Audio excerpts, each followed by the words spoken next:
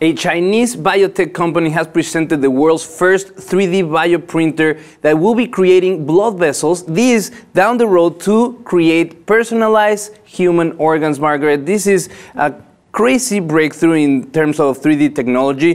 The company is Ribotech. They're based in Chengdu in China, and they say that this breakthrough was only possible because of the self-developed stem cell bioink technology, their cloud computing system, and their 3D printing technology. They presented this new machine, and what they achieve is to create this way of printing because they use very soft tissue, so it collapses upon itself. So they created this gel that contains the soft tissue and holds it in its place, and they were able to create these blood vessels that eventually will feed an organ, and these will change the life for those who are waiting for a transplant in case we get to the place where we have these organs harvested and then we connect them with this 3D printing technology. It's crazy incredible. It's really amazing. This could potentially have a lot of impact on a lot of people waiting on organ and tissue donation lists who are dying on these lists because there isn't an organ available. This could really revolutionize that process for them. I think you and I covered on the lip not too long ago the brain that was being grown in a 3D way, and they were able to do the nerve cells being able to send the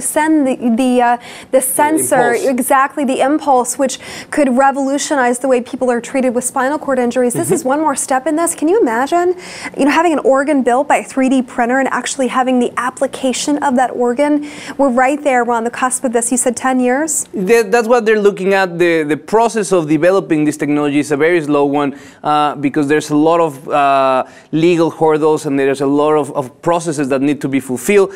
But they're not the only research being done in that direction. Also, we have another one coming from the Biomedical Engineering College at Carnegie Mellon University, and what they were able to do is to recreate a heart. Based off 3D scans, they reverse engineer the scans to create 3D printing structures of a heart, and this will completely change heart surgery because for many that are waiting for a heart replacement, this technique down the road could prevent you from needing a whole transplant, and they will recreate the parts of your heart that died in the heart attack, and then they will recreate them with 3D technology. We're talking about 2,000 heart transplants every year in the United States and 4,000 people waiting for a heart or an organ to get a transplant. This technology, very close in the future, maybe will change the life of all these people. I can't wait to see it. Yeah, I love these technological advancements, specifically when they have a medical application, but we want to know your thoughts. Share them below in the comment section, and if you haven't, please subscribe to the Lip TV.